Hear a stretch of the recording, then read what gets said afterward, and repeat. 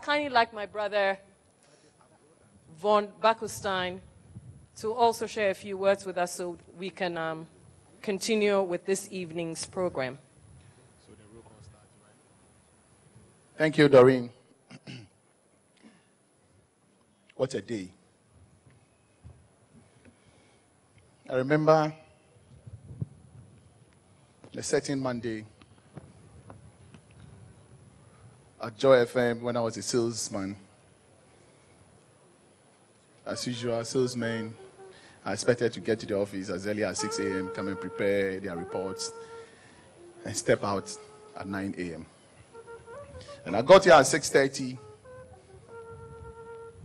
At the lobby, I saw my father. My father, a day before, was in Hope. We had a discussion about some plans.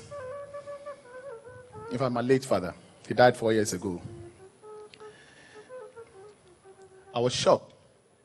Then I asked my old boy what he was doing here. And he said he had a show with Komla Dumor. I said, what? You're on a morning show with Komla Dumor. You didn't tell me that you were going to come to Joy FM. I said, okay. Then I went to Kumo and I asked Komla,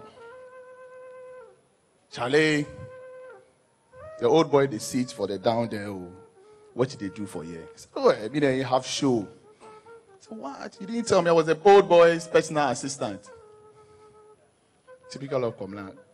He said, that is what the show is about.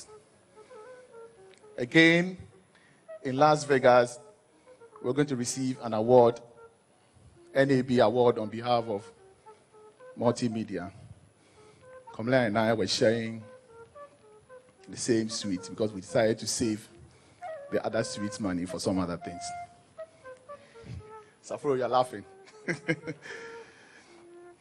Then we said, okay, let's go and try some coins at the casino downstairs.